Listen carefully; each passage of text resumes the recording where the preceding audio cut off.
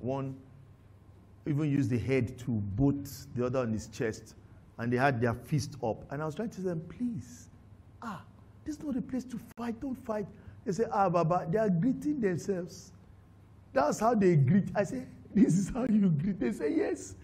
They obviously knew I was a novice, because they were greeting actually by boxing and booting each other. They were greeting. So it's a language that they understand, that I am considered an infidel in their midst. So faith too has a language that those of the faith walk understand.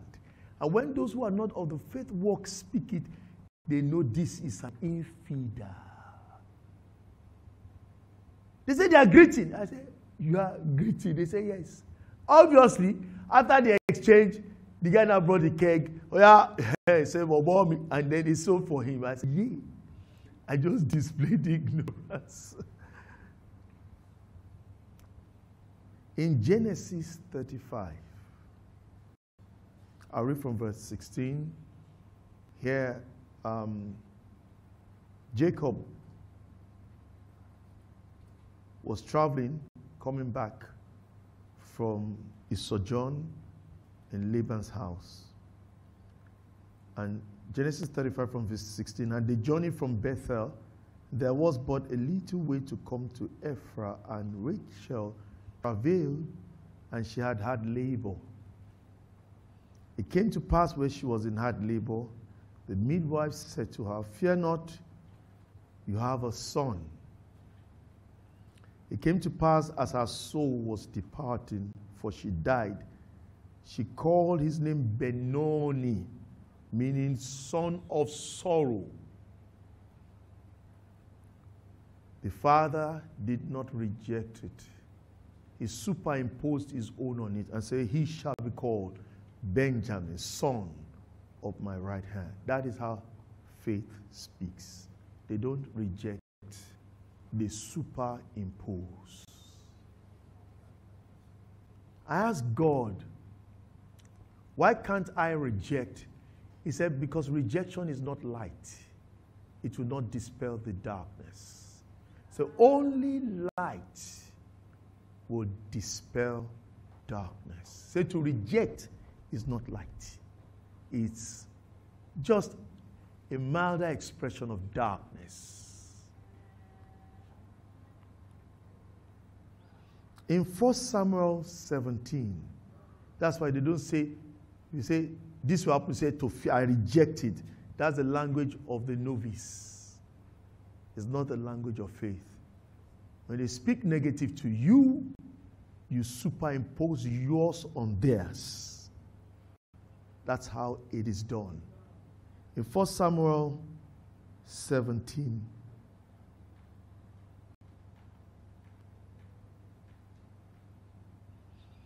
you know the story of David and Goliath. I read from verse 41 to verse 47. The Philistine, that's Goliath, came on, drew near to David. The man that bare the shield went before him.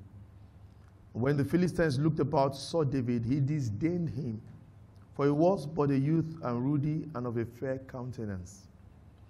The Philistines said to David, am I a dog that you come to me with staves? The Philistine cursed David by his gods. The Philistine said to David, come to me and I'll give your flesh to the fowls of the air and to the beasts of the field. Now he's speaking negative to him. Then said David to the Philistine, he didn't say to Fiaka, I can't know. He said, you come to me with a sword and a spear, with a shield, but I come to thee in the name of the Lord of hosts, the God of the armies of Israel, whom you have defiled. This day will the Lord deliver thee into my hand. I will smite thee, take thy head off from thee. I'll give your carcass to the host of the Philistines this day unto the fowls of the air and the wild beasts of the earth, and all the earth shall know that there is a God in Israel. And all this assembly shall know that the Lord saveth not with sword or spear, but the battle is the Lord's. He will give you into our hand. And that's exactly what happened. Exactly what happened. in few instances, very few, where they say, no more of this. They don't stop there. They say, it shall be this. Very few. Like when God visited Abraham, the word Abraham is not a curse. It means exalted father. Then God said, your name shall no more be Abram, but Abraham. Just two instances like that you find in the Bible where they nullified what was said. But they nullified the one that was not a curse. The one that is a curse, they don't nullify, they superimpose directly. Just like that. But sometimes the law of forced return is what we hold. Many times. So if you say, I cancel it, that's what heaven will hold. They will hold the rest coming. They just hold that force that proceeds sometimes. So that's why they don't cancel. You just superimpose your own straight away. In John chapter 1,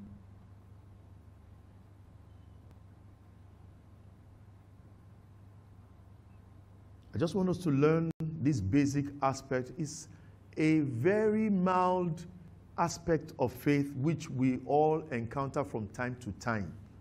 But if you're not careful, one could miss it and it could cost one dearly, as simple as it is.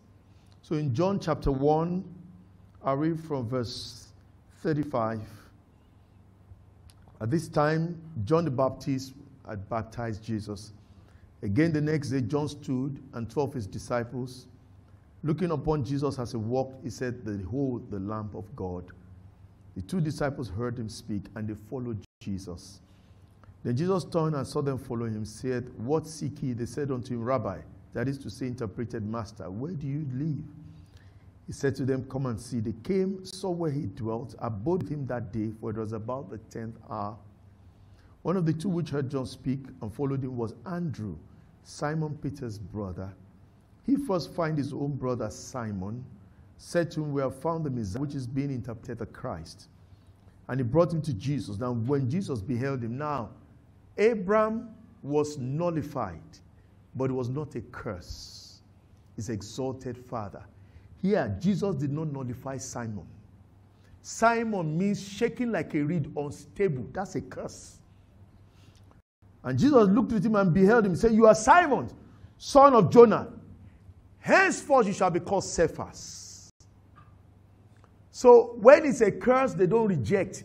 They superimpose. When it's a blessing, then they can cancel and superimpose.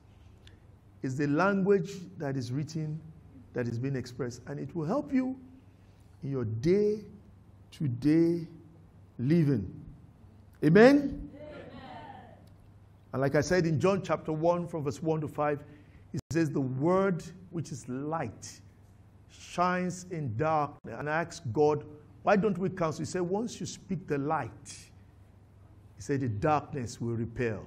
He said the cancellation will not repel the darkness. It will only deactivate the darkness, but it will not repel the darkness. And the day it is reactivated, oh no, it's going to be, I don't want to say like hell again, because we just misinterpret that hell. They say, you mean hell is just to speak like that? No, it's not to speak like that. So we superimpose, and you superimpose. Talk to your neighbor, say superimpose. The will of God in your life to anyone speaking contrary. It's not God's will in your life. In the name of Jesus. Amen. You know, the Bible says the word is profitable for instruction, right? Amen.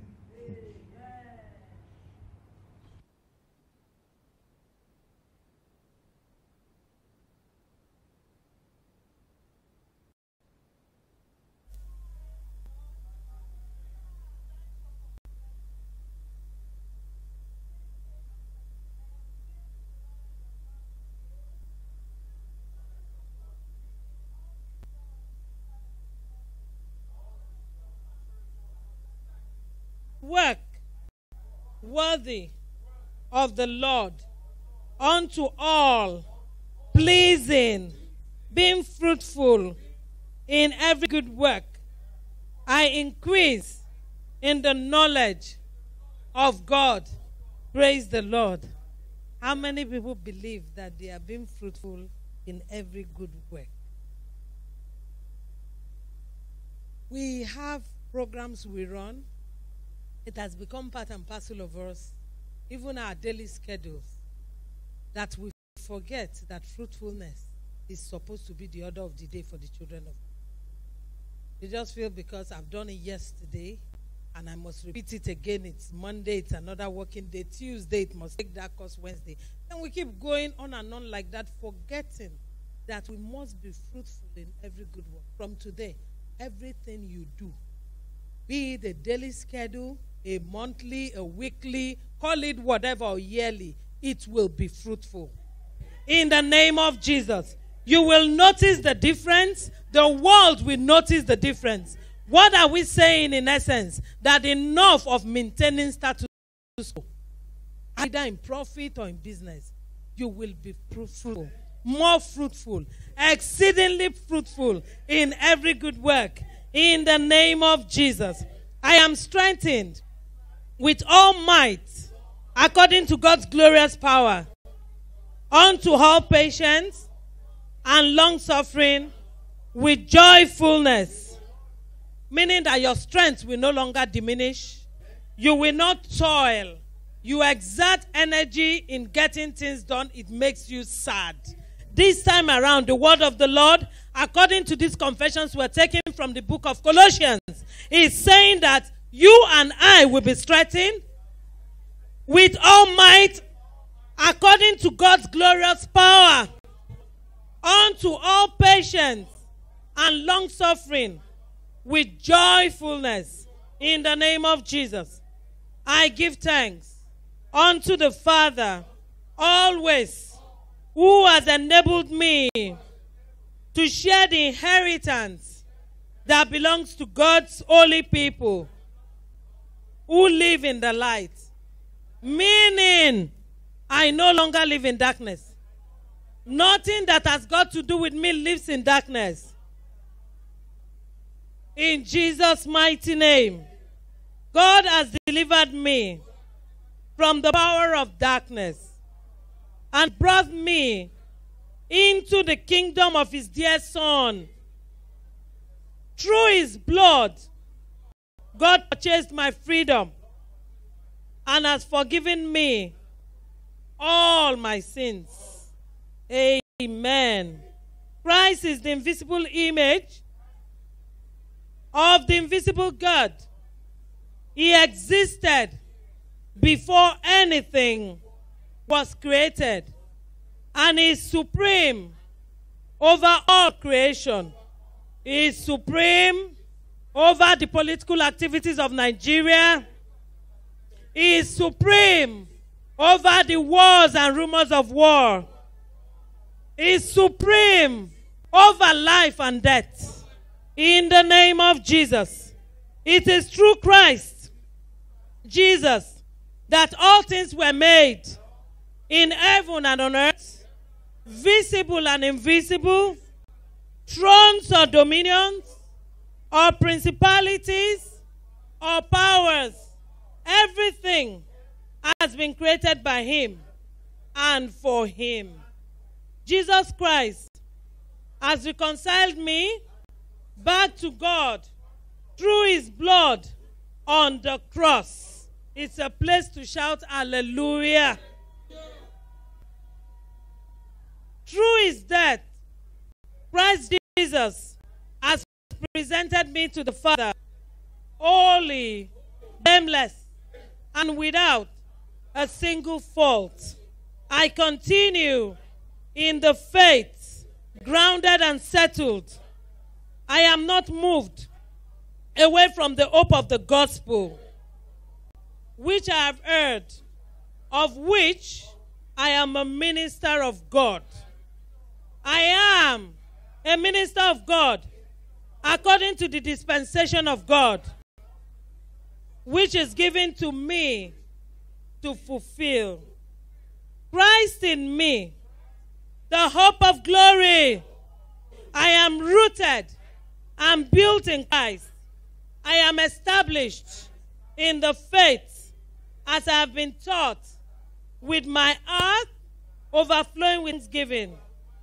I am complete in Christ, who is the head of all principalities and power. I have been raised to a new life through the mighty power of God. I am quickened together with Christ, with God, having forgiven me all my sins. God has cancelled all the records and charges that worked against me in life. He took those records and charges and destroyed them at the cross. He disarmed the evil rulers and authorities and publicly disgraced them through the cross.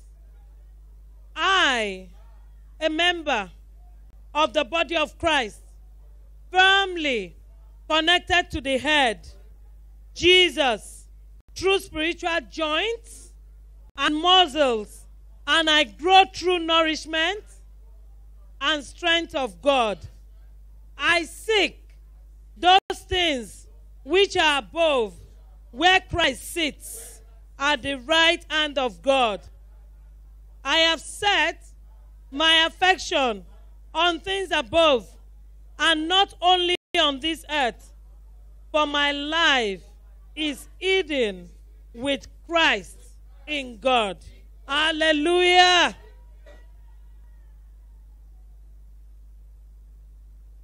I have put to death sinful attributes. I have nothing to do with sexual sin, impurity, lust, shameful devices, and idolatry. I have put off anger, rage, malicious behavior, slander, and dirty or filthy communication, even online. And you do thumbs up, you like those things. What you are saying is you are in agreement with those things. Seriously, online and physically, people should know you for who you are, which is somebody that stands for Christ. We shouldn't be known online contrary to who we say we are when we meet one-on-one. May the Lord help us and give us the grace to be such in the name of Jesus. I do not tell lies, but I put off the old man and all its wicked deeds.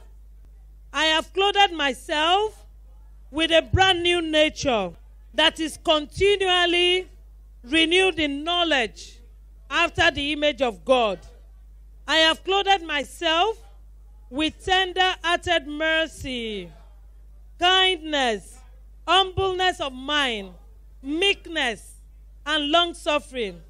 I forgive people, even as Christ Jesus forgave me. Above all, I have clothed myself with love, which binds us all in perfect harmony. The peace of God rules in my heart, and I am always thankful. The word of Christ dwells in me richly. In all wisdom, I teach and counsel people in psalms and hymns and spiritual songs, singing with grace in my heart to the Lord. Whatsoever I say or do, I do all in the name of the Lord Jesus, giving thanks to God. As a wife, I submit to my husband. As a husband, I love my wife, and I do not treat her harshly. As a child, I obey my parents in all things, for this is well-pleasing unto the Lord. As a father, I do not provoke my children to anger. As a staff, I serve my boss with singleness of heart, fearing God. As a boss, I give to my staff what is just and fair, remembering that my boss is Jesus. I continue in prayer with a discerning mind and a thankful heart. I work in wisdom among non-Christians and make the best of every opportunity. My speech is always with grace, seasoned with salt, and I have the right answer for everyone. I stand perfect and complete in all the will of God. So when you start thinking of what you think makes you be inadequate, you remind yourself that according to the word of God, the book of Colossians 4:12, I stand perfect. Leave yesterday alone. Today, you stand perfect. Repeat, I stand perfect. Today, tomorrow, all the days of my life, until Jesus appears, I stand perfect and complete in all the will of God. In the name of Jesus, I take heed to the ministry which I have received from the Lord, that I fulfill it. Please ponder on this. Ponder on this. Sit on this. Ponder on that. What it says and what it means to you in this time. I take heed to the ministry which I have received from the Lord, that I fulfill it. I doubt if there's anybody that doesn't have it. Maybe you haven't discovered your own. That's why you think there's superiority with those that have identified or discovered theirs. When you discover your own, you discover that you have enough work to do until the life ends. It's when one has not discovered this one ministry that you have time for some things. When you do discover your ministry, until Jesus comes, you will see that you have no space to breathe, except you deliberately create that time. May the Lord help us as we have taken these confessions, and may we be doers of what we have confessed. And I'm sure the soft copy is available, so if you want to keep, chanting this every day, you can do it. And may the Lord help us. And I am hoping that very soon we will have these confessions in audio as well, that you can play it anywhere you may find yourself. Praise the Lord.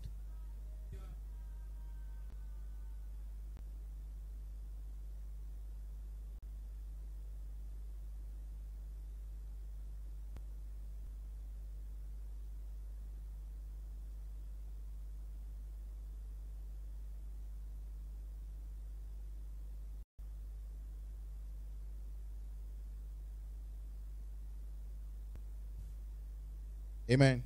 Okay. I'll be taking my Bible reading from the book of Matthew 25, 1 to 12, Bible of the Virgin. I know we're familiar with it, but I have to read it for perfect understanding. Then shall the kingdom of heaven be likened unto 10 virgins, which took their lamps and went forth to meet the bridegroom. And 5 of them were wise, and 5 were foolish. They that were foolish took their lamps, and took no oil with them. But the wise took oil in their vessels with their lamps. While the bridegroom tarried, they all slumbered and slept. And at midnight there was a cry made, Behold, the bridegroom cometh. Go ye out to meet him. Then all the virgins arose and trimmed their lamps. And the foolish said unto the wise, Give us of your oil, for our lamps are gone out. But the wise answered, saying, Not so, lest there be not enough for us and you. But go ye rather to them that sell, and buy for yourselves. And while they went to buy, the bridegroom came. And they that were ready went in with him to the marriage, and the door was shut. Afterwards came also other virgins, saying, Lord, Lord, open unto us. But the Lord answered and said, Verily I say unto you, I know you not. Say, watch therefore, for you neither know the day nor the hour when the Son of Man cometh. We're still looking at moving forward. The last time I took something about moving forward, we looked at one of the main criteria to move forward, and we said it's being in the will of God. Again, I gave an example of Adam and Abraham. But yes, something struck me, that these 10 virgins were in the will of God. They set out to meet the Lord They set out on the journey to meet the Lord, which is the will of God. But on the way, 5 made it and 5 didn't make it. So on the way, some could continue, advance, move forward. Some did not move forward. And I found out that another major criteria for moving forward is your consecration. Because the oil is the consecration, is the anointing, is the grace. And it's the consecration that keeps the anointing. So I'm giving us a charge. You know your consecration. I know my consecration.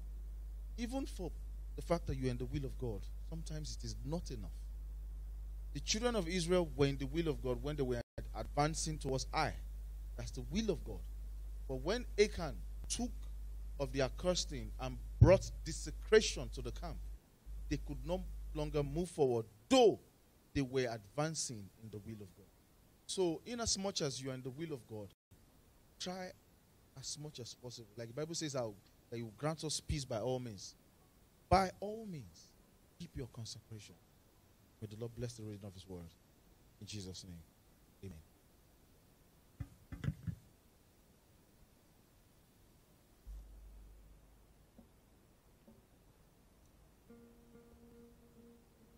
Amen.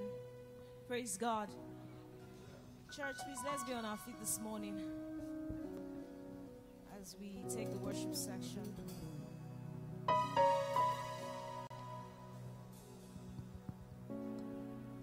am assured that if we look deep within us, we all have reasons to be thankful for. We all have reasons to say thank you, Jesus, for. So in regards to this, I want us to open our mouths and say something wonderful to God. Tell Him how awesome He has been. Tell Him how amazing He has been. Tell Him how much He has kept you, how loving He has been, how patient He has been. We have a patient Father. Tell Him how patient. And thank Him for that patience. Thank Him for the love. Thank Him for His mercy.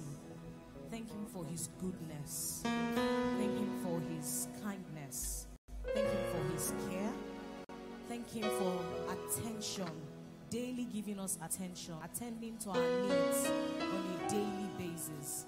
So you want to say, Father, I thank you. I am here before you this morning to appreciate you for who you are, our King and our Maker, the Maker of heaven and earth, the life giver, the peace giver. We bless your name, Lord Jesus.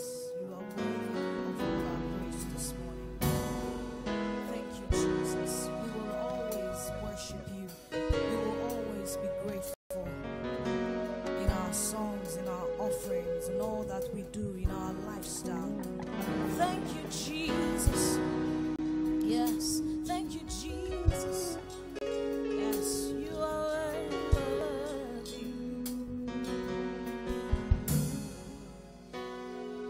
And I will not be silent.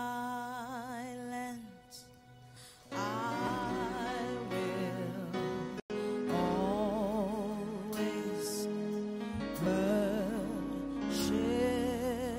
you.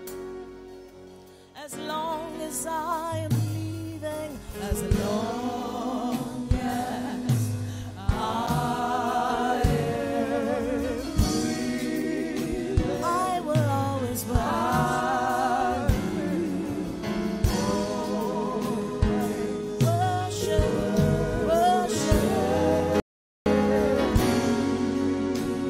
Somebody open your mouth and say, and I will not be silent. I will not be silent.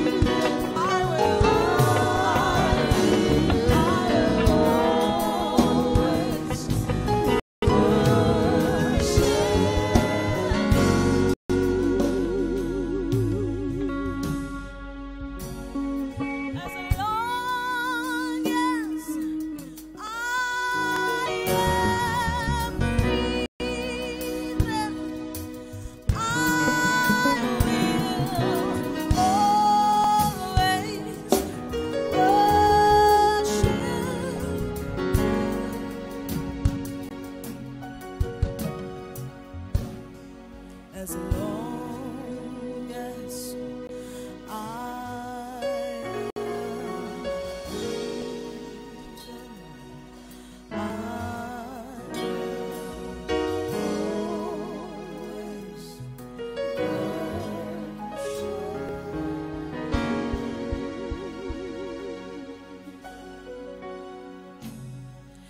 long as I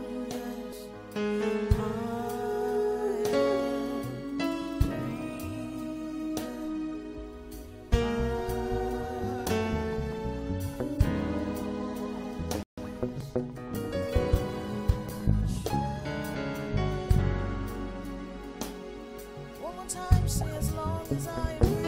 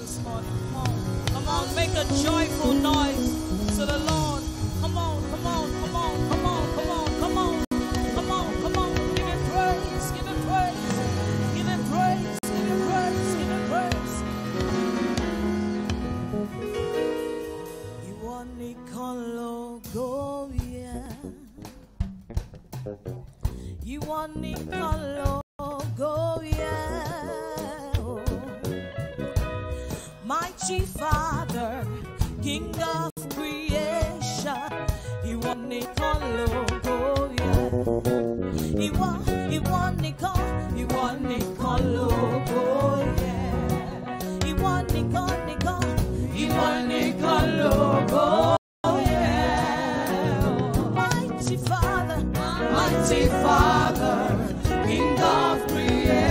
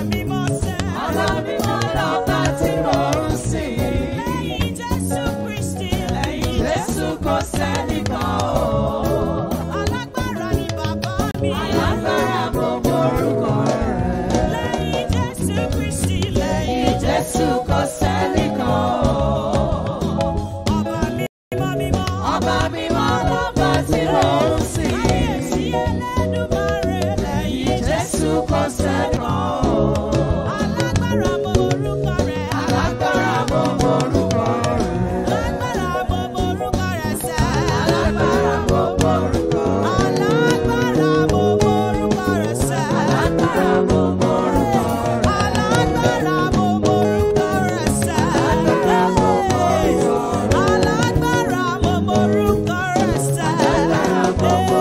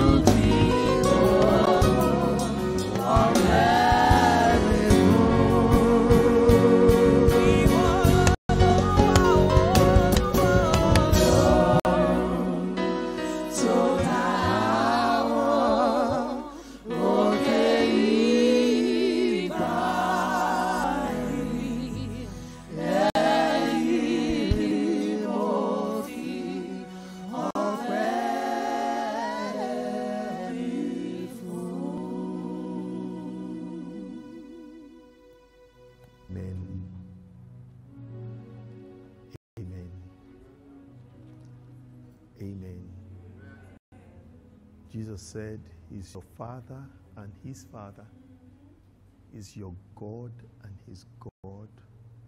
The Almighty is your Father, is your God. Jesus, the Son of the Most High God, the conqueror of death and hell, is your brother. Maybe you need to let that just register. And the Holy Spirit is your friend. We thank you, Father. We give you praise. Hallelujah. Amen. I guess I don't have the right words. Please be seated to just say concerning this super magnificent being. Awesome, awesome God. Awesome, terrible, mighty, powerful. Wow. Amen. Amen. I watched the man that dropped, they tried it in a spacesuit from the edge of space, and he had a camera on him. It was 180,000 feet above sea level. No oxygen there, the oxygen, everything. So the camera showed the earth, and the entire earth was just seen like this, spinning.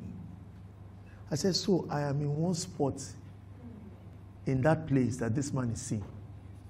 Now the galaxy is vast, so I better not flip off because you're gone forever. You can't be taken again.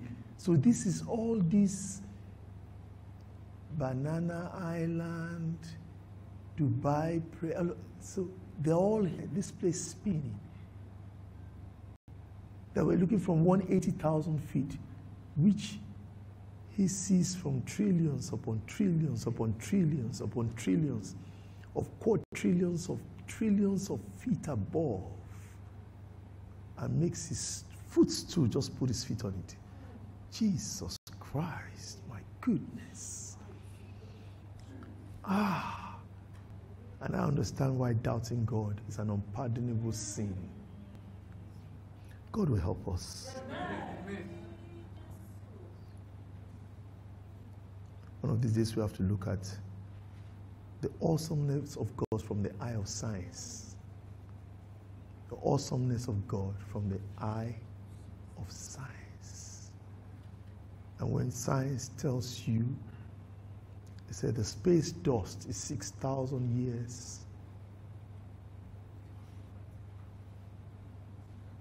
They say the stars are trillions upon trillions upon trillions of stars. The tiniest star is 3,000 times the size of the earth. The one burning at the lowest temperature is 15,000 degrees Celsius. The sun is burning at 3,000 degrees Celsius. The least star is burning at 15,000 degrees Celsius. What is this? Jesus. Ooh. Praise God.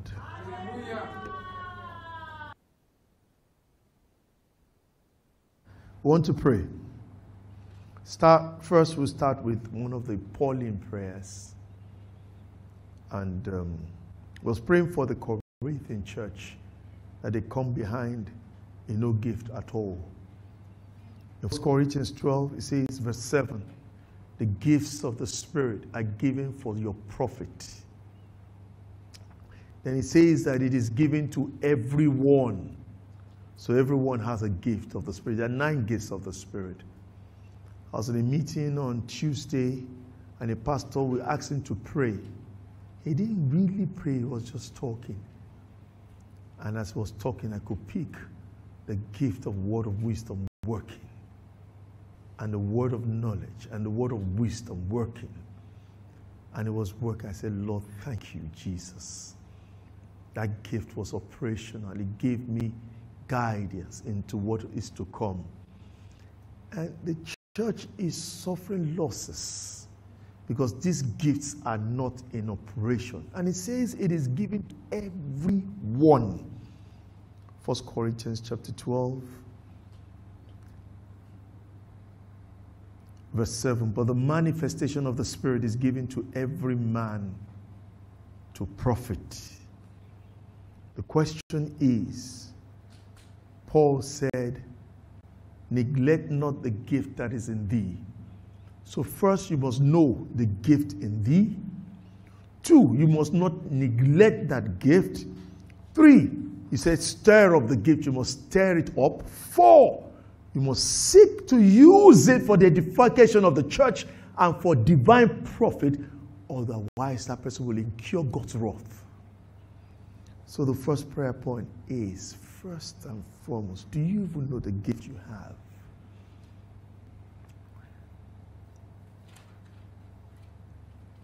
Because you have at least one. Some have 6, some have 5, some have all the 9. Do you know which one you have? What stirs it up? What atmosphere are you in that the gift is activated and it begins to work? What stirs it up? For Elisha, we know it's music. He said, give me ministry. As the music came, the gift was stirred up and it began to work. Some it's prayer, some it's teaching. As they're teaching and sharing the word, the gift is activated. Do you know what gift you have? Do you know what activates it? Have you started using it for the edification of the church? And is God profiting from your gift? So the first prayer point we want to pray is that your eyes will open to know the gift God has placed inside of you. He said, everyone has a minimum of 1. A minimum of 1. That's what the Bible says. We're going to take 3 points together. Then as he reveals it and you know it, if you ask him, he will show it to you. I remember once I was in Port Harcourt, went to set up a church then, and I was praying Ephesians 1:17, which is the prayer we're going to use for the 3 together. To know the gift, to stir it, to operate it, and bring profit to yourself, to the church, and to God. And as I was praying Ephesians 1 from verse 17, that the spirit of wisdom and revelation will come upon me, that the eyes of my understanding will be enlightened, that I know what is the hope that he has kept inside of me, the exceeding greatness of his riches. And I began to pray it. I prayed for about 3 months because I had some time, we're going to set up a church. So I had some time, I was doing outreach in the morning and the evening. So most of the midday I was free, so I was praying that prayer. About the third month, Jesus appeared. He said, I've come to show you a gift you have that you don't know. He said, stretch your hand. He said, at the tip of these fingers. He said, at your right and your left, these fingers. Then he told me what gift was in the fingers. Then he said, in the right palm, he told me what gift was in the right palm. Then in your left palm, he told me what gift was in my left palm. I never knew until I was praying that. It would be a disaster to die. I said, you mean you had this gift and you didn't bring profit to my king? He won't even wait for you to die. He will collect it and give it to the person that will deliver.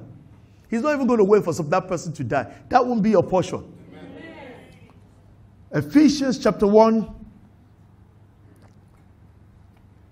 from verse 16, Paul said, I cease not to give thanks to you, making mention of you in my prayers. So it's a prayer. It's not just fall down and die. No. That God of our Lord Jesus Christ, the Father of glory, will give unto you the spirit of... Can you think? He said when he prayed it, he said Jesus appeared to him. No, he said Jesus. He said when he was praying, he said one day he felt like a coin drop into the center of his head. Cow! He knew instantly he had the gift of teaching and revelation. Immediately. Spirit of wisdom and revelation in the knowledge of him. That the eyes of... Say after me, say, Father, grant unto me this very moment the spirit of wisdom and revelation in the knowledge of Christ Jesus, that the eyes of my understanding be enlightened. I want to know what is the hope of your calling, the riches of the glory of your inheritance that you have kept in me, the exceeding power that is inside of me, and what I need to do to unleash that power. The same power that you used to raise Jesus from the dead, you've kept inside of me. I want to know, what do I need to do to unleash that power and bless humanity in the name of Jesus?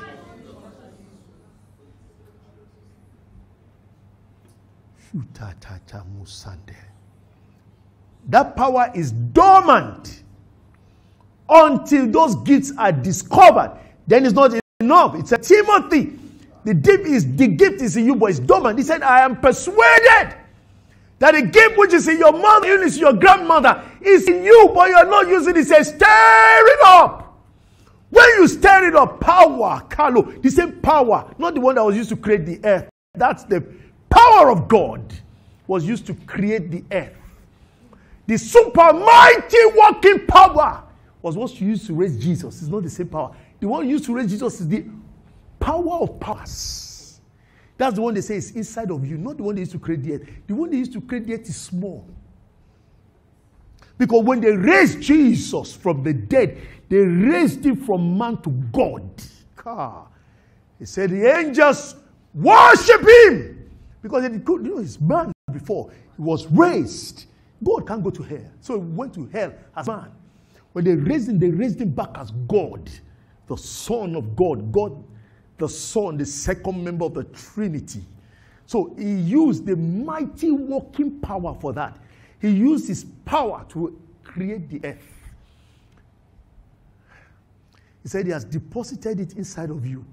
He said, but it will only come out when you discover the gift he has kept in you. How to operate it. When you operate it, he said that power will be unleashed. Say after me again. Say, Heavenly Father, what is the gift you've kept inside of me? It's your riches of your glory. You kept it in me for your kingdom, for your sake, for the church. Open my eyes to see it. Open my heart to understand it and use it for your glory in the name of Jesus. Begin to pray. Maluza brakataya mangolobogo zede. Brekeluza kataya mangolobogo zede. Breke teke chokubaka chaka. Ora baba baba baba baba baba bobo yekekete. Kelimanga lusa. Kayamando lebeke teke to. Aya baba baba bobo yekete. Olemondo loboko zie. Kandelibo.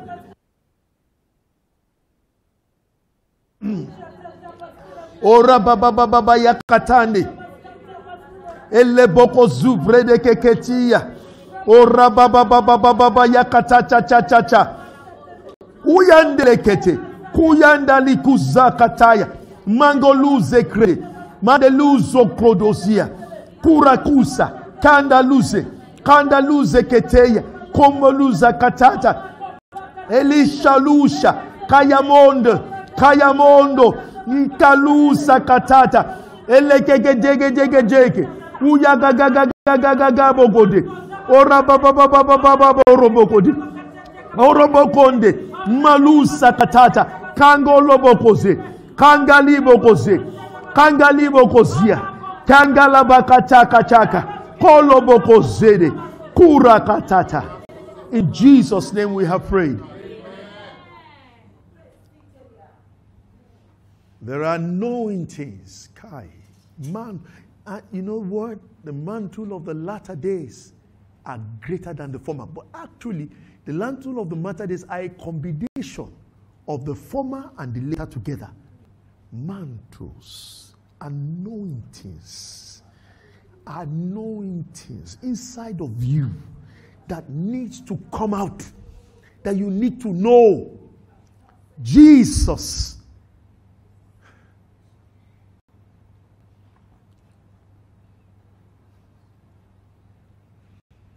You have to pray to know them.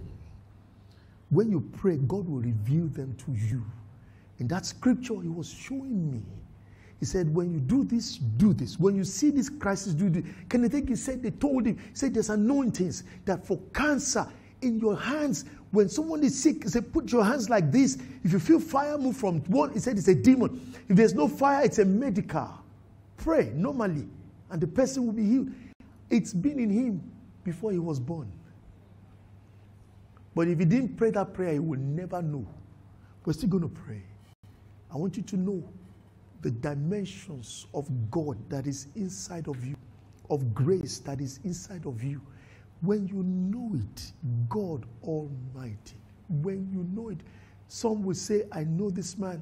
When he prays for, if you remember, Philip went to Samaria and he prayed and he was ministering to people in Samaria. Who were the people healed in Samaria? Those who were crippled and who were possessed only. Philip didn't minister to the sick. He didn't minister to the disease. No, only the crippled. Check it in, is it Acts 8 or Acts 9? Philip was ministering. He said, and as many as were crippled were walking. Then I think deaf or so were hearing. Specific. The gifts of healing is specific. It's been in him. The day you discover it, then it's not enough. You must know how to operate it. Once you know how to operate it, wow. Some of you have it in the financial industry. Being frustrated. And God says, come on, look inward. The answer is within you. It's the solution there. Say after me.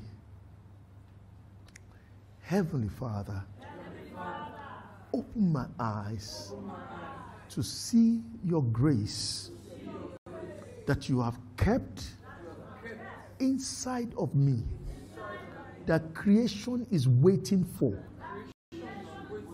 Teach me to use this grace to bring glory to your name, profit to your kingdom, and a blessing to humanity. In the name of Jesus. Let me hear pray again. Nanusa brakatano lokozere brekelusa pakataya mande omoku seke teke teke oyamangali muguzaka chacha chamoko chaka iyamakatala mangalibo kozeke tete ebrendele bokozuna iyabakatura kasende ebrendele kebokotoya.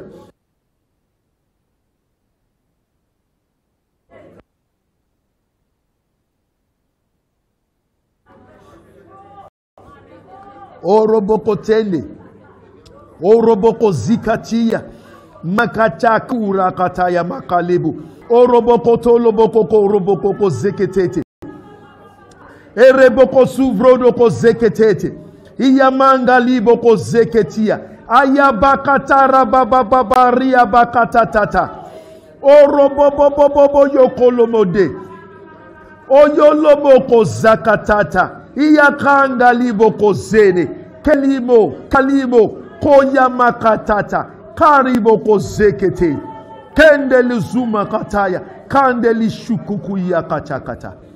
We give you praise, Father. In Jesus' name we pray. I want to encourage you, if it's 5 minutes, pray Ephesians 1:17 in your life every day. They will open you to something you don't know. And the day you know it, my goodness, pray it every day.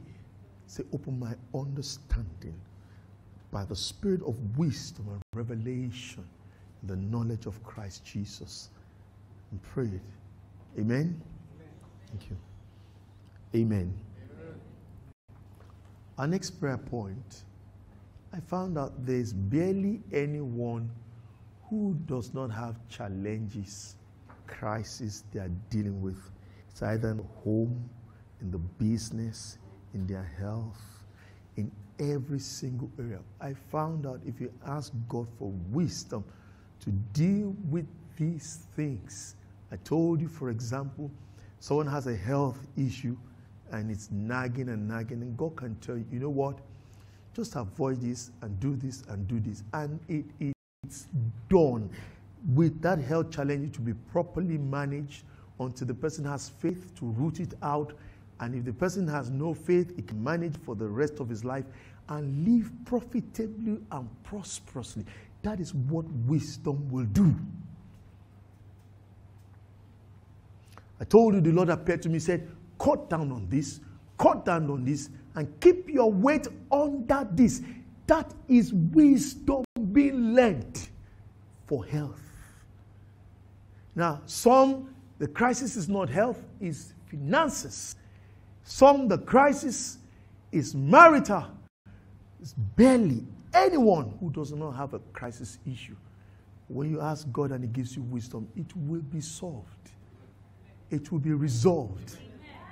So we want to ask God for wisdom. We can never be tired of asking God for wisdom and pray that wisdom He will give to you will be like Ahithophel, that you will be like an oracle, that a man will go to inquire from God. I was telling somebody the solution to Russia and Ukraine, this is it. And they said, that's true. With this, everything will be solved. But you know what? The world leaders may not even know.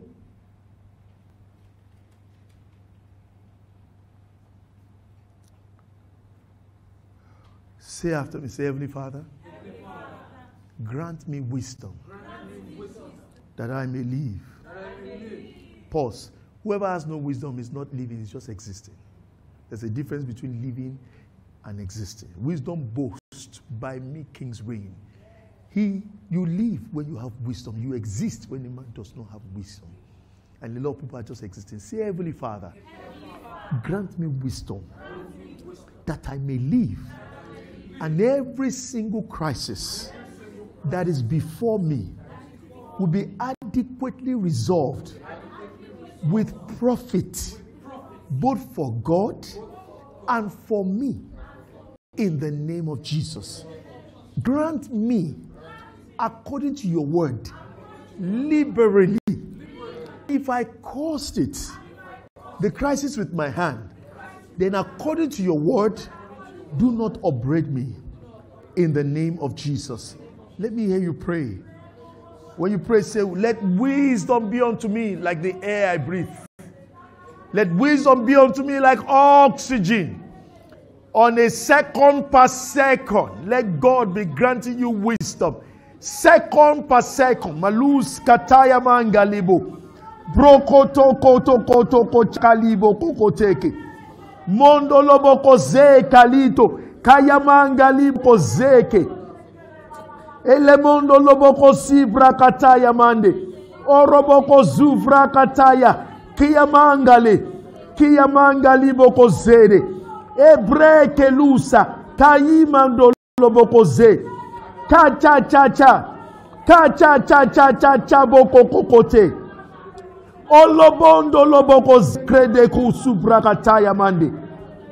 Eliba kataya mande. Koroboko zeketia. Mengalibo koze krede ketia.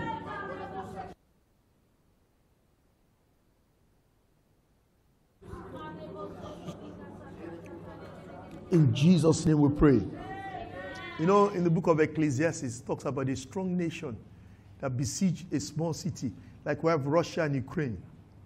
And they say a poor man by wisdom. Do you know all the Ukrainian president now need is wisdom from God? And Russia is doomed. It's finished. Father, grant Ukrainian president, what's his name? Zelensky or so, whatever he is. I ask, Holy Father, I step into my office as a priest, and I come before you. You said I should come boldly to your presence at the hour of need. I come boldly through the blood of the everlasting covenant, and I stand before you, having been cleansed by the blood of our Lord Jesus. And I stand on behalf of the president of Ukraine, and I'm asking you, Russia is depending on his military might. His military might is his God, and his military might he worships. Ukraine has nothing, and I ask you to intervene. First, send angels warring like Michael and his angels to wage war against Russia in the name of Jesus. Then grant the president of Ukraine wisdom to know what to do at a crucial time like this and deliver Ukraine from the hands of the great terrorist himself, Russia, in the name of Jesus. Let it be known, like David told Goliath, the Lord does not need bow and arrow. He said, the Lord God of Israel will say without these things in the name of Jesus. Amen.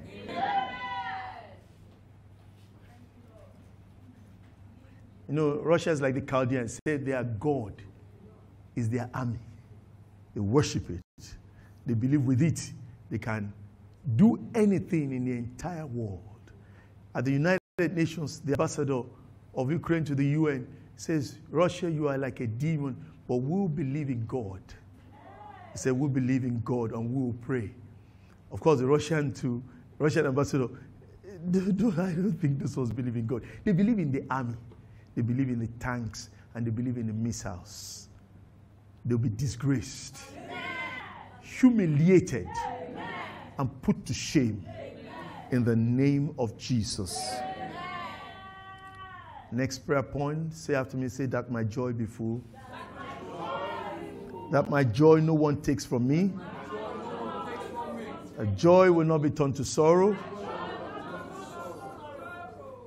I don't know what it is you celebrated in January, December, you're happy, and something wants to turn. No, that's not going to happen. No. That testimony is not going to be robbed off you. It's not going to happen. It's not going to happen. You will testify. You will laugh. You will dance. You will rejoice. You will glorify God in the name of Jesus. It says that my joy be full. Oh God Almighty, make my joy full in the name of Jesus. Finish every good thing that has started in my life. Let it be completed with the shout of grace in the name of Jesus. Lord, I have gone weeping. I have gone sowing. I decree I am returning with my harvest, rejoicing in the name of Jesus. Begin to pray. Maluzo brakataya mangolobozeke. Breke toko chakato. Eya mokolo boko zeke teke teke te. Eli baba ba yakatara baba baba bo robo bobo bobo yokoto. O robo bobo bobo yekeria bakati yakari bobo bobo robo bobo koze. O robo bobo bobo bobo yeketekeria katolo modolo boko zeketia. O romondolo boko zeketekeria katolo boko korobo ndolo boko ze. Erakatata tata tata tata boko ze. Oromondo lobo kokozia kataka. Kura kataka chako. Kangele mokozia. Kuya katakacha. Telemondo lobo kokozeke teke. Kira baba baba baba robo kokoria kata. Elemondo lobo kose katusa. Kangeli bakataya mandi. Korobo kozeke dia. In Jesus' name we pray. Finally, let's pray for Nigeria.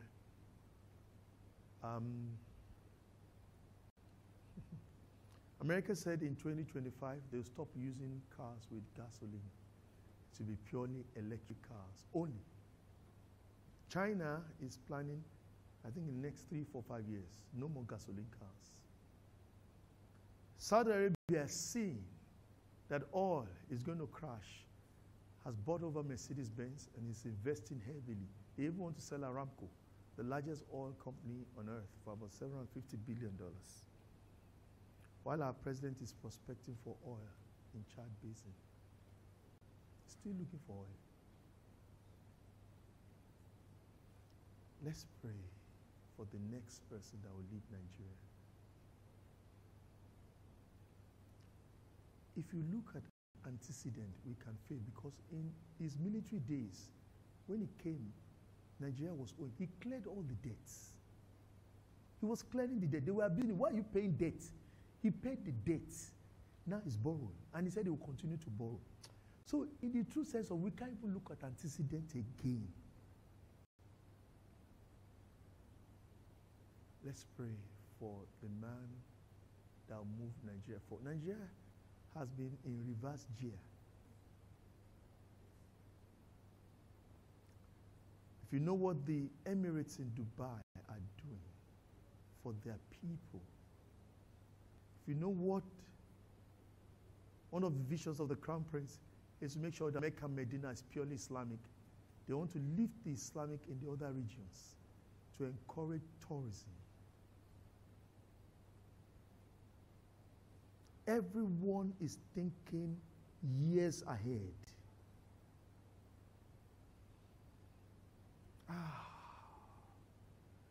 Lord, give us. I don't know whether it's the 2023 election. But if it's just that 2023 election and we need a political party, then we have a lot of work to do. And that's the prayer we actually pray. Because any other thing will not be too good for us. But God has his way. Let him have his way. But we need a leader who will move us forward.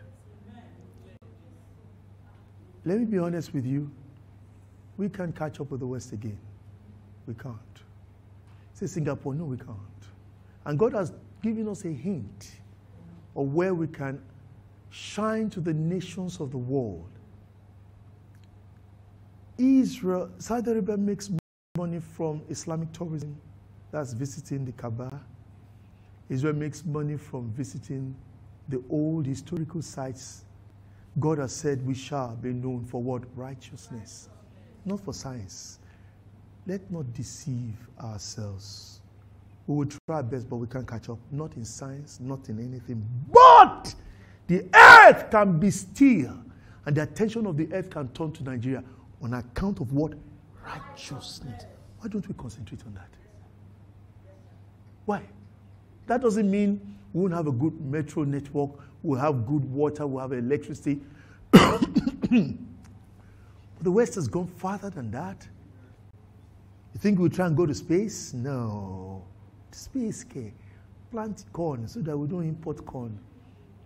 But the world can be looking for Nigeria's visa all over the world. I need to visit Nigeria here. That even if you bring your dead, it's 3 months, they will raise it up. Jesus.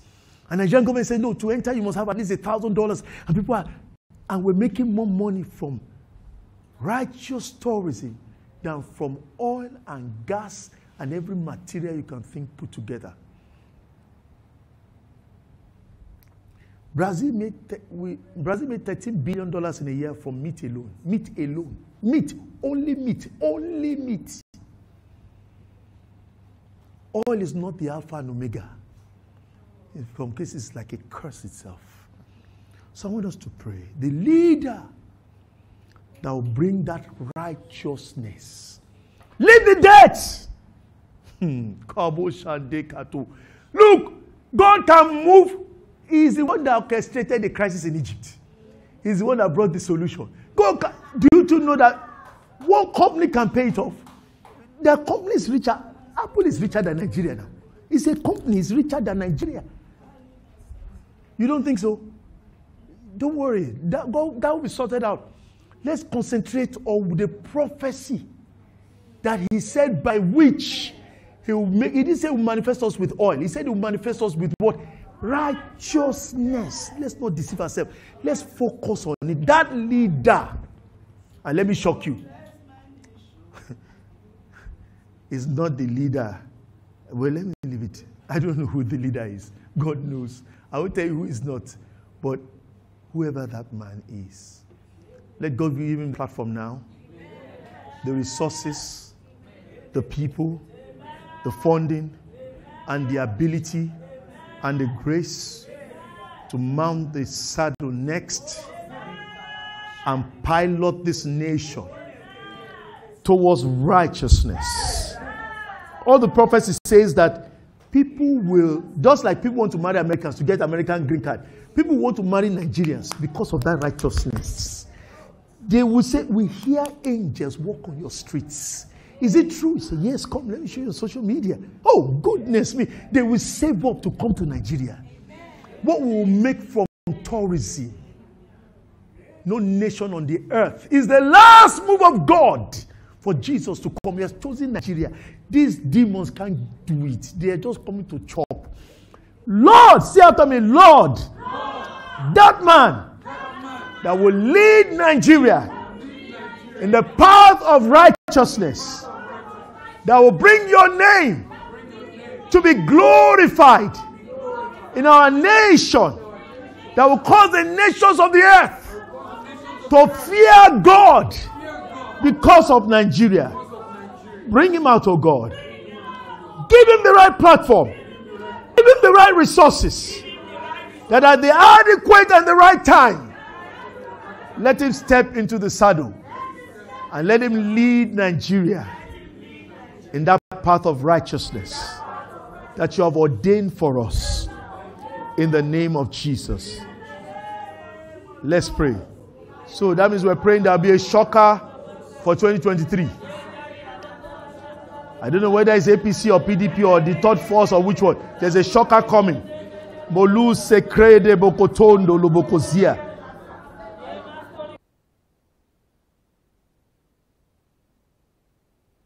Elemondo lobokozia. Elemondo lobokozeke. Makata ya bakata. Mangali bokolomondo lobokoze. Olobokosi kata ya mande. Elebokosu brodo kototo. Mangele baba baba baba. Olomondo loboko. Heya kata kata kata. Elemondo loboko sekete. Kaya mamande. Kaya mamande. O robombondo lobokozia. O robondo lobokozekete. Ebreveke ketele mandele bokozu. O robondo lobokoze. Nigeria will rise again. O rabakasu kochaka chaka. Mangali bokozeke. Uyakataya mangale bokoto. Ayakakakakaka koya. Olobobobobobo yokoto. Ekele boso. Natusa kayinde. Ebrede ketoko robokozia. O robondo loboko zeketia. Ikalimondo. Ikalimondo. Ikachaya bakatala bakate. Koloboko sekrede ketia. In Jesus' mighty name we have prayed. Amen. I guess it's a song, right? The second hymn. All right.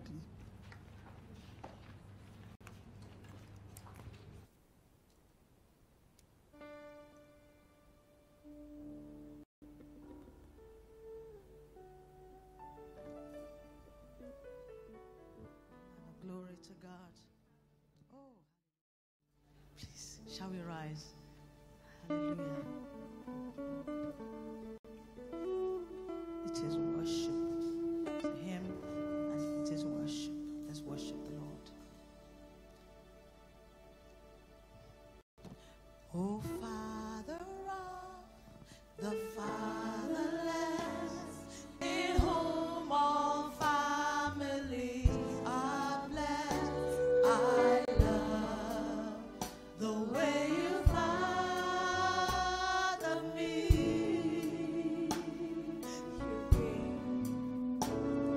You gave me life, forgave my past.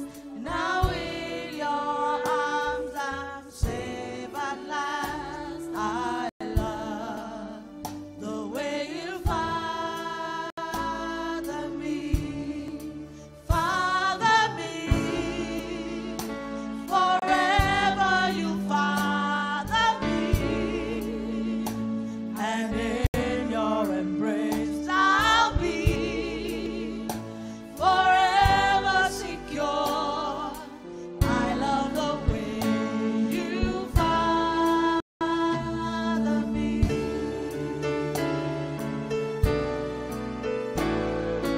I love the way you father me. When bruised and broken, I draw near, you hold me close and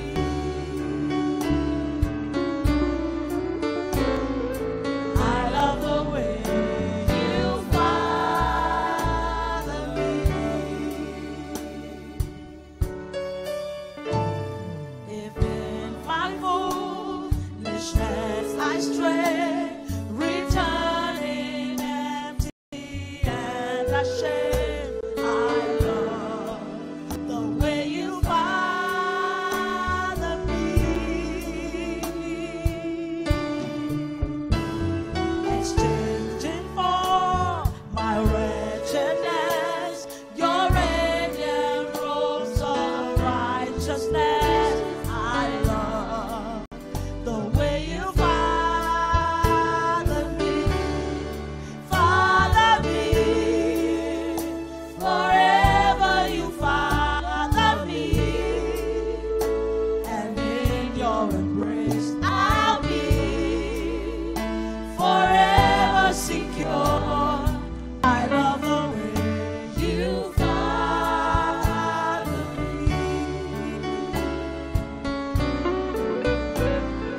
I love the way you father me. And when I look into your face, from deep within my spirit cries, I love the way you father me. Before such love, I stand amazed, and ever will through endless days. I love the way you father me, forever you father me, and in your embrace I'll be forever secure. I love the way you father me, forever you father me, and in your embrace I'll be forever secure. I love the way you father me. I love the way you father me. I love the way you father me. I love the way you father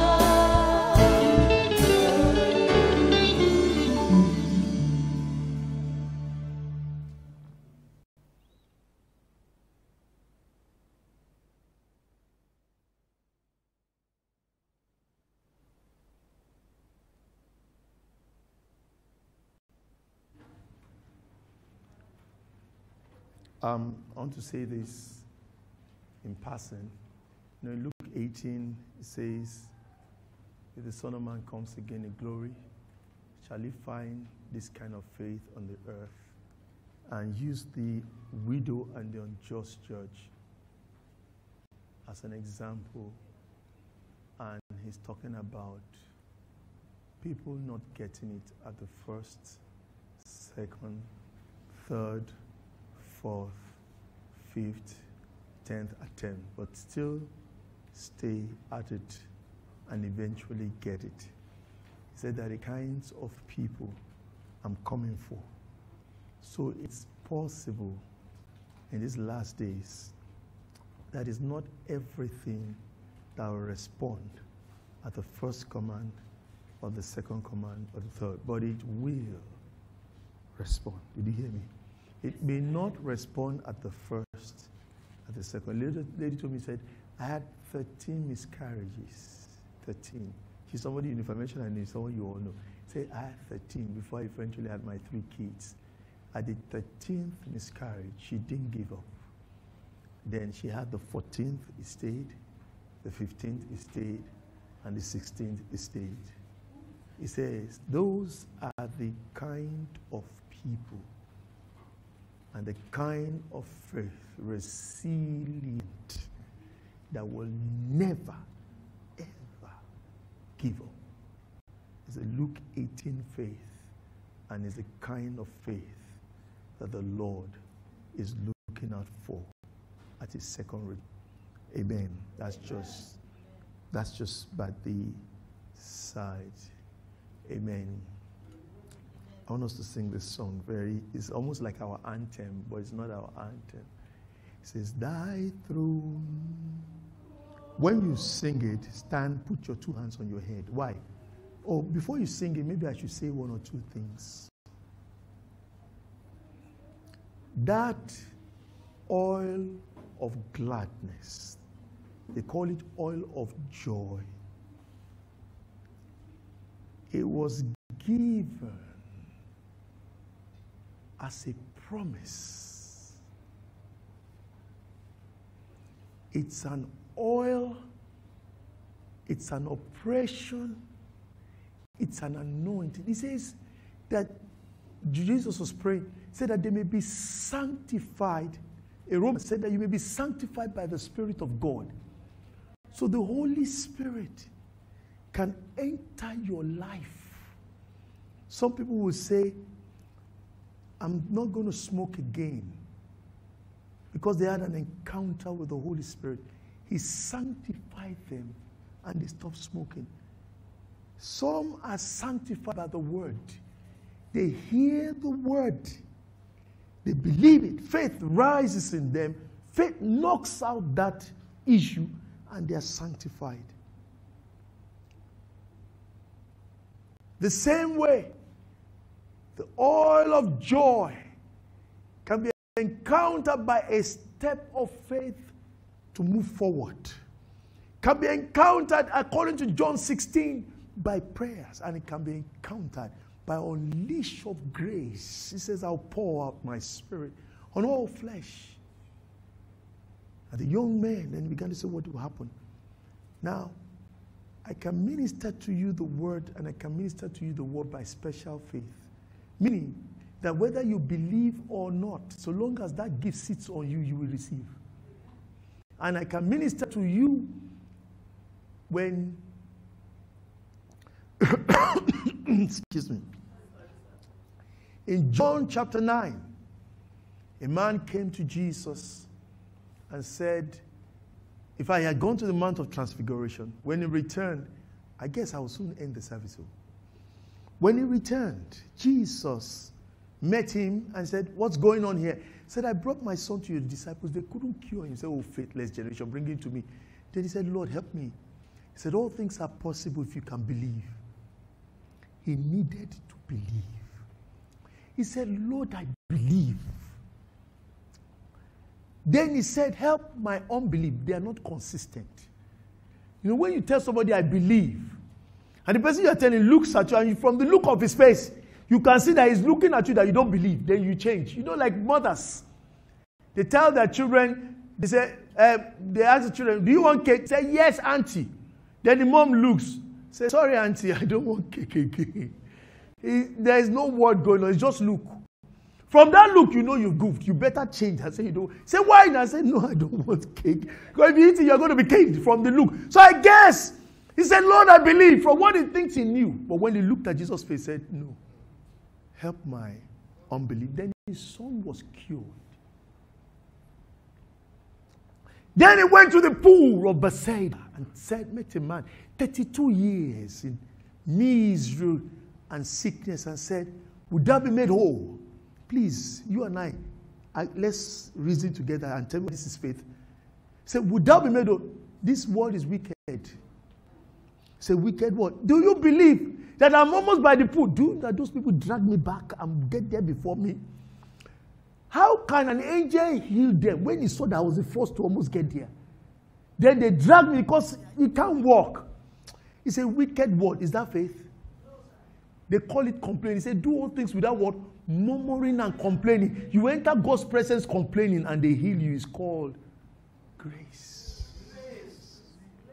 So the oil of joy can be grace. The atmosphere has changed. Jesus. That's why I say you can be sanctified with the word, can be sanctified by the Spirit. Even Sarah, was that faith? That rant, and the Bible says by faith, Sarah received strength to conceive. Abraham's son, we know that was faith. Though a little older Ishmael believed, that shouldn't have come in that discussion. It says, thy throne. It's an anointing. It's an anointing. And it's falling.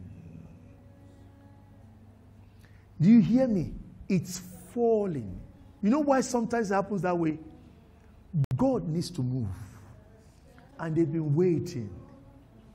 And they say, if we wait for this man to believe, we're not going to get this job done. So I will sanctify you by my spirit.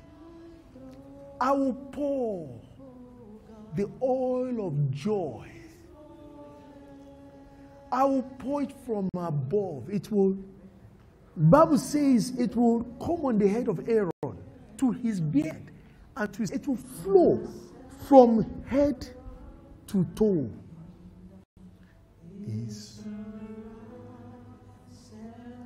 If you want it, you need to rise. The Lord, Kamun Sekete, Munzaka Naku Seketia, and hey, we can.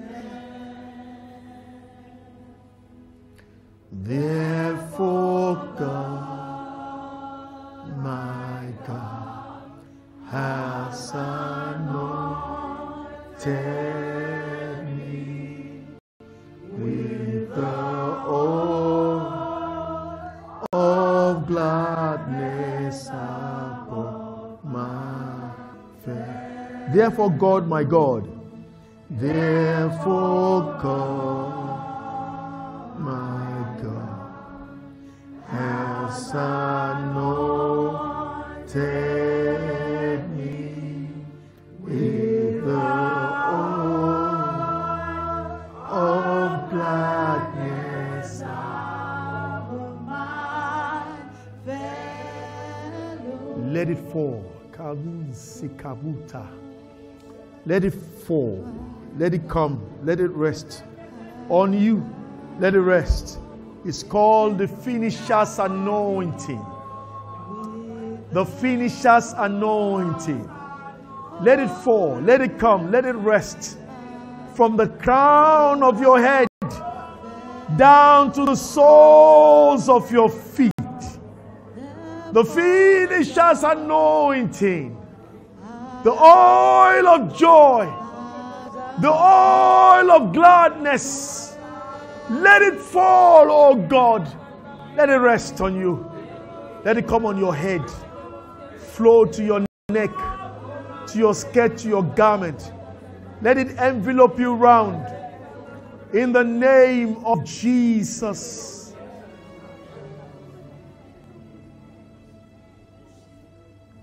Thank you, Father. Thank you, Lord. We give you praise. In Jesus' name. You can have your seat. In Isaiah, is it 27? It says, in that day, which is this day, it says, the yoke shall be taken away, the burden from off thy shoulder, the yoke from off thy neck, and the yoke shall be destroyed because of the anointing. What is this anointing? This anointing of joy. In Isaiah 61, he says that he has given me beauty for ashes, the oil of joy to counter any form of mourning. So it will shortchange and ground any form of sorrow. It will not come to place. It would.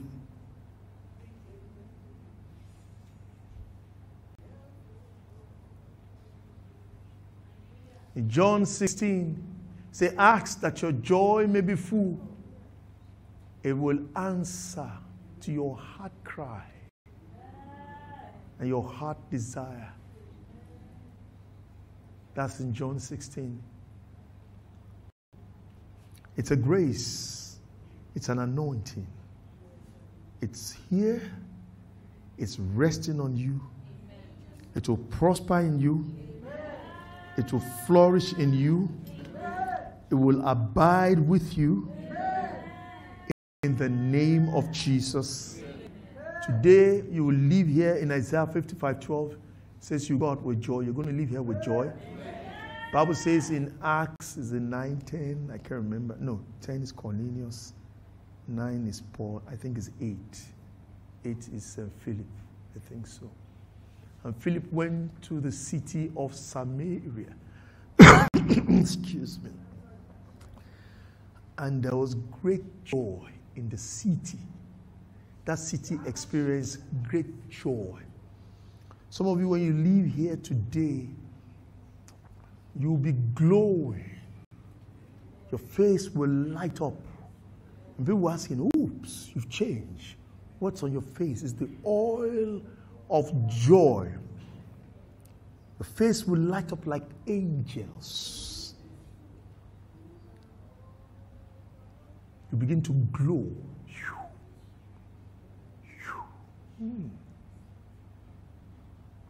So in Isaiah 55, it says, you go out with joy, then you now be led forth with peace.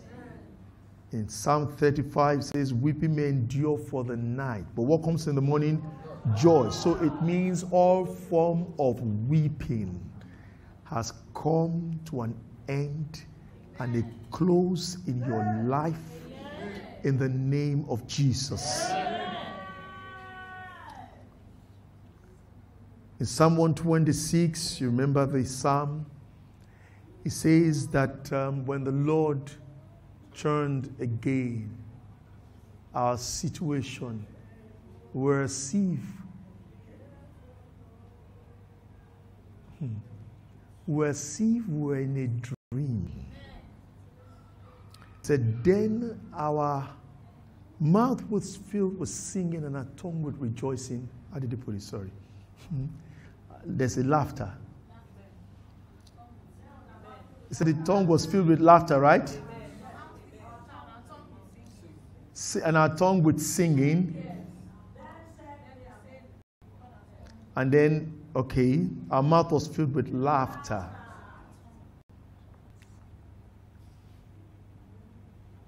I want to talk about laughter. It's also an anointing under the oil of joy. That's why Sarah said, God has made me laugh. We have come to a fruitful completion of this journey. Finally, we have gotten to where we have wanted to be all these years. Say, for God has made it to laugh. You know, in the 7 operations of the Spirit of God, Spirit of wisdom, Spirit of power, Spirit of counsel, Spirit of understanding, Spirit of knowledge, Spirit of the fear of the Lord. So each of them have subs under them. That's why you have a prudence. It's under the spirit of wisdom. You have power. You have the anointing of the gifts of the power gifts under. You have counsel. You have sound mind. You have all of them working under those major spirits. So laughter is actually a manifestation of the operation of the spirit of joy.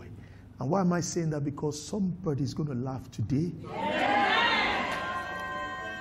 And it's coming in either of these 4 forms. Sarah said, God finally has made me to laugh. So what we have started since finally has come to a fruitful, prosperous, joyful completion. On that ground, somebody here will laugh this week in Jesus' name. On the other ground, Psalm 126, when the Lord turned again our situation, we were like as if we were dreaming. Then our mouth was filled with what? Laughter. So it is another manifestation of it is, after all these years, finally, this thing has given way. We never thought this thing could be solved. So it is solved. It's either a deliverance or a power of God working to heal a long ailment. You've used medication upon medication upon medication, and you now try and just find out, no, it's well, I'm well. Why? You are going to laugh this week because that issue that has lingered. But this oil of joy, it's a kingdom, it's a manifestation, promise. is going to make that person laugh this week. And this long issue has dragged and dragged, has dragged. I decree has come to an end in the name of Jesus. One reason. Another reason somebody is going to laugh this week on account of this anointing is in Psalm, I think, 2, from verse 1. Why do the heathen rage and the people imagine a vain thing? The kings of the earth set themselves, the rulers take counsel together against the Lord and his anointed, saying, let us break their bands asunder and cast away their cords from us. He that sits in the heaven shall laugh. How is he going to laugh? Through you. Through you. Through you. It means the harassment, the satanic attack, the demonism, be it in the family, wherever it may be, holding you back, has come to an end. And I decree captivity has now become captive. So what held you back, you are now holding it back. In the name of Jesus. Finally, it says a broken heart dried the bones, but a merry heart, which is a laughter, doeth good like medicine. Somebody's going to laugh because he's going to get healed. You're going to get healed. You just find that you use the medication and you're feeling funny. What's wrong? You go and say, doctor, I say, it's supposed to be for this, but you don't have this. Say, but I have this. No, it's not there. It's gone. It's gone. And gone. And gone. And it is working in your bones. It's working in your bone marrow. It's working in your muscles. It's working in your vessels. It's working in your cells. It's working in your tissues. It's working in your organs, your heart, your kidneys, your lungs, your liver, all the organs in your body. It's working in the entire system of your body, healing you and making you whole. This week from this very moment, in the mighty name of Jesus. Amen. Amen. Amen. And amen.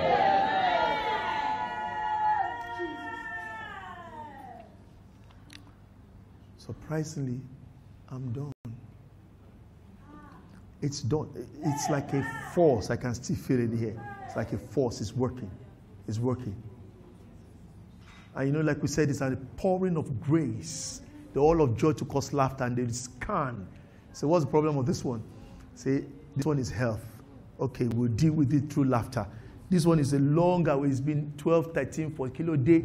They deal with it, you make you laugh. This one has been demonic.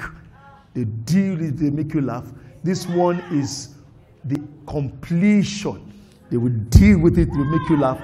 Either way, everyone will laugh. Everyone will dance. Everyone will rejoice. Just rise and give God thanks. I honestly didn't plan this one bit. I didn't plan this. I didn't plan this. We give you praise, Father. Give you praise. Kolos Sakandi. We give you praise. Lebo Kusakataya. Makaya Nokote. Elibokosia Nakate. We give you praise, oh God. Mosum Nakaide. Broko Sakataya Monday. We give you praise, oh God. Let this grace flow to as many as out there believing God to laugh in all the ways I mentioned. You will laugh, every one of you, wherever you may be. Kalu Sakande. Let this grace flow. Malu Sakate Lemodo. Kushkataya Nekasele. Komola Kusakataya Likabrokotene. Barabakanga Luse. Ayakusa Kataya Monde. Molobokoto. Molobokoto.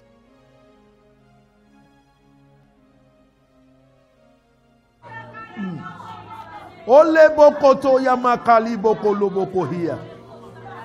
Ele boko sengelish katu sakrade. Krandeli zuvra kata. We give you praise, Father. We give you praise, Father. Thank you, Jesus. Thank you, Holy Ghost. We give you praise.